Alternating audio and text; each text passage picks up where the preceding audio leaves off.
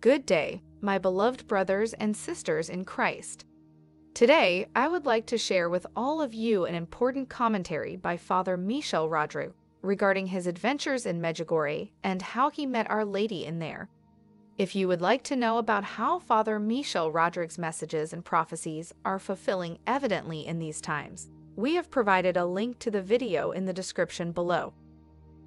Please take a moment in sharing this video with others, as this commentary is a very important message which all of us should know about, and we hope that these messages will be shared and spread across the ends of the earth to the glory of the Most Holy Trinity. Let us now start by reciting this short prayer, asking our Heavenly Father for discernment and guidance, that the Holy Spirit may show us the truth and guide us when listening to these messages from heaven. In the name of the Father, and of the Son, and of the Holy Spirit. Amen. Lord Jesus, you are the King of Kings and our all-powerful God. There is nothing which you could not do. We implore you to give us an experience of your heart. Draw us deep into your very being, into the core of your love for us and of this world. Give us a glimpse of others the way you see others, loving them, forgiving them, and delighting in the way they give glory to you through their very existence. Help us to discern out of that open place of deep affection, so that we too might be a useful vessel of your love in the world. In the name of the Father, and of the Son, and of the Holy Spirit. Amen. Being a seminary professor well-versed in many fields, psychology, dogmatic theology, pastoral theology, practical theology, and having studied church doctrines and church documents concerning the Virgin Mary and approved Marian apparitions, Fr Michel didn't believe in Medjugorje. The Virgin Mary, as far as he knew, had never appeared and given consistent messages for so long and in such a manner. But Fr Michel never spoke out against the alleged apparitions in Medjugorje, and instead kept his doubts to himself. On the day that Iraq invaded Kuwait in 1990, Our Lady appeared to him and asked him to pray, saying that this invasion could start a Third World War, but prayer could avert it. Fr Michel promised her that he would pray for this intention. Because the Virgin Mary looked different than he was accustomed to seeing her, and he was not familiar with how she appeared to the visionaries in Medjugorje, he asked, "Who are you?" She answered, "I am the Queen of Peace." Then she added, "I would like you to go to Medjugorje." He told her, "But I don't have the money to go." She smiled and then vanished. The next day, he received a check for $3,000 in the mail from a payment he was owed and didn't expect. Even with the political and ethnic tensions in the region, with Yugoslavia breaking up as a country at that time, with war hanging in the air, Fr Michel had complete trust in the Blessed Mother and felt no fear in traveling there. Soon after Fr Michel arrived, one of the Franciscan priests asked him, "Do you speak French?" "Yes." "Can you hear confessions in French? Because we don't have anyone." "Yes, no problem." Fr Michel proceeded to hear confession after confession, after confession, after confession. Eventually, he said to the Lord, "I need to go to the toilet." Then someone came and helped him take a short bathroom break. "Thank you, Lord. Oh, thank you, Lord." He came back and heard confession, after confession, after confession, after confession. "Father, I am hungry," he said. Immediately, someone came to the confessional door. "I have a sandwich for you, Father." "Thank you." Later he needed a drink, so he asked God for one, and someone immediately brought him a bottle. "Oh, I received so many graces there," Fr Michel shared. "One day in Medjugorje, I was walking along the sidewalk and said, 'Lord, I would like a sign from you.' 'Yes, Mama Mary, give me a sign. I would like to have a stole, a green reversible one with red. And I prefer to have a one with a chalice.' Just after giving them all my requests, I passed by a restaurant where someone called out, 'Father, Father.' I looked over and said, "Me? Yeah." I'd never seen him before in my life, so I entered. He said in English, "Father, I have a gift for you." A gift for me, and he gave me a box with a stole, green on the side, red on the other side, and with the image of a chalice on it, everything. I said to Mama Mary, "Wow, how could I not believe in Medjugorje? It's impossible." I went on to receive many more signs than that in Medjugorje, I assure you. One morning when Father Michel was standing near the side of the road, a car pulled up alongside him. "Come with me," the man said to him in French. "We have a lot to do today. We'll have breakfast." Who is this priest? Father Michel wondered, and how does he know I speak French? And why am I suddenly spending the day with him? The man was Father Slavko Barbaric, a Franciscan priest originally sent to Medjugorje in 1983 to investigate the apparitions. He became a fervent believer and later the spiritual director of many years for the 6 Medjugorje visionaries, until his sudden death on Mount Kreisbach in November 2000. When he was praying the Stations of the Cross, he was the mainstay of the Medjugorje pilgrims.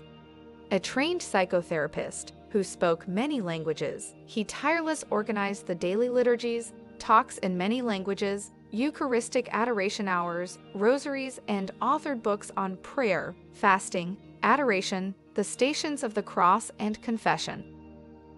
In a unique Medjugorje message just a few days after his death, Our Lady told the visionary Marija that Father Slavko was with her in heaven. Father Michel had never met Father Slavko before, and knew neither why Father Slavko knew who he was nor where he was taking him. Father Slavko drove Father Michel around Medjugorje, explaining to him the significance of the various sites and the history of the apparitions. He then took him into a room near the Church of St. James Church, where file upon file, all documentation pertaining to Medjugorje, including the records of miracles and messages, were kept. "Follow me," said Father Slavko. Father Michel followed him to a place near the rectory. They descended a flight of stairs leading to a room underground, a secret room. Another priest was there. Father Michel noticed that on one side of the room, a Bible was displayed, and on the other side, a book. "Touch the book," Father Slavko said to Father Michel. So he picked up the book and turned the pages. Its pages were like parchment and felt like nothing he had ever touched on earth. "What do you see on the pages?" "Nothing," said Father Michel. Father Slavko then explained how the 10 Medjugorje secrets are written on that book's parchment, and how the visionary Mirjana was asked by Mary to choose a priest who would reveal each secret to the world. She chose a priest named Father Petr Ubisic. 10 days before the first one happens, Mirjana will give the book to Father Petr, who will then be able to see and read the first secret. Each of them will pray and fast for 7 days. 3 days before the secret takes place, Father Petr will reveal it to the Pope and to the world. Then he will hand the book back to Mirjana, who will bring it back to him 10 days before the next secret is to occur. In one way or another, God will guarantee that the message reaches the world. "The book comes from heaven," said Father Slavko. It had been studied and analyzed by scientists who said that the material does not exist on Earth. Father Slavko then said to Father Michel, "You have a message for us." Heaven had given Father Michel a message specifically for the parish at Medjugorje, and at that moment, he remembered this message. "Yes, I do." Father Slavko knew of this because Mary of Medjugorje had told the visionary, Ivan, that Father Michel would come with a message. Father Michel imparted the message and Father Slavko filed it away. The day before Father Michel had to leave Medjugorje, he joined the many people in St. James Church to pray the rosary in the church before the 5:40 p.m. apparition of Our Lady. At that time, the visionaries gathered in a tiny room called the Apparition Room each day shortly before Our Lady appeared to them. Only a small number of people were allowed into the room. Father Michel noticed that Father Slavko in the front of the church began pointing his finger at something in the back of the church. Father Michel looked around to see what he was pointing to, and everyone turned their heads to look back at him. "Me," he gestured. Father Slavko nodded yes. Father Michel walked forward and was escorted to the room of apparitions, where a small group of people and all 6 visionaries prayed, waiting for the Virgin Mary to appear. When Mary did, the visionaries suddenly looked up and began to speak and listen to her, impervious to any pain, earthly lights, or the world around them. In the same moment, Father Michel saw Mary in the form of an outline, which lasted the length of the apparition. When the Bosnian War did break out in 1992, Medjugorje was divinely protected. Serbia launched a few warplanes instructed to bomb St. James Church in Medjugorje, but as the pilots were approaching their target, a large cloud came from nowhere, blocking their vision of the church, and they couldn't see anything. Despite this, they launched their rockets. Miraculously, the bombs didn't detonate, and the church was left undamaged. In the name of the Father, and of the Son, and of the Holy Spirit, Amen. A prayer to atone for daily neglects. This prayer is especially powerful because it was revealed to a poor Clare nun by our Lord Jesus Christ that she had gone directly to heaven upon her death, skipping purgatory completely through this prayer. Therefore, let us all imprint this devotion in our hearts for the love of Christ and God, so that we may always contemplate how dreadful each and every one of our sins, compared to the infinite greatness and goodness of God. By this prayer, let us also ask our Lord Jesus to grant us the grace of perseverance and charity, that we may stop becoming indifferent and insensitive, that our Lord Jesus may give us the grace to always do as much good as possible in our lifetime, and give us the grace to never compromise in our work of charity to the glory of the most holy Trinity. Eternal Father, I offer thee the Sacred Heart of Jesus, with all its love, all its sufferings, and all its merits. First, to expiate all the sins I have committed this day and during all my life. Glory be to the Father, and to the Son, and to the Holy Spirit, as it was in the beginning, is now, and ever shall be, world without end. Amen. Second, to purify the good I have done poorly this day, and during all my life. Glory be to the Father, and to the Son, and to the Holy Spirit, as it was in the beginning, is now, and ever shall be, world without end. Amen. Third, to supply for the good I ought to have done, and that I have neglected. Glory be to the Father, and to the Son, and to the Holy Spirit, as it was in the beginning, is now, and ever shall be, world without end. Amen. Saint Michael the Archangel, defend us in battle. Be our protection against the wickedness and snares of the devil. May God rebuke him, we humbly pray. And do thou, O Prince of the heavenly host, by the power of God, thrust into hell Satan and all evil spirits who wander through the world for the ruin of souls. Amen. O glorious Prince Saint Michael, chief and commander of the heavenly hosts, guardian of souls, vanquisher of rebel spirits, servant in the house of the divine King, and our admirable conductor, you who shine with excellence and superhuman virtue, deliver us from all evil who turn to you with confidence, and enable us by your gracious protection to serve God more and more faithfully every day. Remember, O most gracious Virgin Mary, that never was it known that anyone who fled to thy protection, implored thy help, or sought thine intercession was left unaided. Inspired by this confidence, I fly unto thee. O Virgin of Virgins, my Mother, to thee do I come, before thee I stand, sinful and sorrowful. O Mother of the Word incarnate, despise not my petitions, but in thy mercy hear and answer me. Amen. To you, O blessed Joseph, do we come in our afflictions, and having implored the help of your most holy spouse, we confidently invoke your patronage also. Through that charity which bound you to the Immaculate Virgin Mother of God, and through the paternal love with which you embraced the child Jesus, we humbly beg you graciously to regard the inheritance which Jesus Christ has purchased by his blood, and with your power and strength to aid us in our necessities.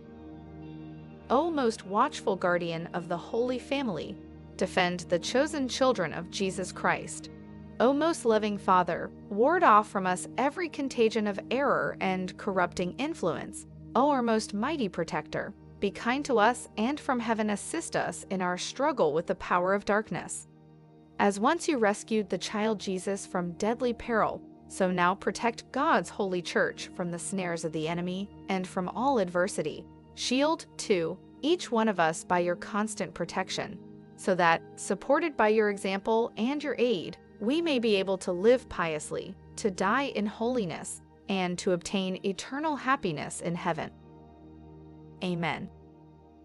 Let us also recite the act of contrition together, that our Lord by his most precious blood and sacrifice on Calvary may cleanse of all of our iniquity and sin, and grant us the grace to feel truly saddened and feel remorseful for all the transgressions and sins that we have committed intentionally and unintentionally, that he may also give us the grace to do all of the necessary penances and never commit these grievous sins anymore. O my God, I am heartily sorry for having offended thee, and I detest all my sins because of thy just punishments, but most of all because they offend thee, my God, who art all good and deserving of all my love. I firmly resolve with the help of thy grace to sin no more and to avoid the near occasion of sin. Amen. In the name of the Father, and of the Son, and of the Holy Spirit. Amen. Thank you for watching, and may God pour down an abundance of graces and blessings upon all of us. Till next time, stay blessed and keep praying.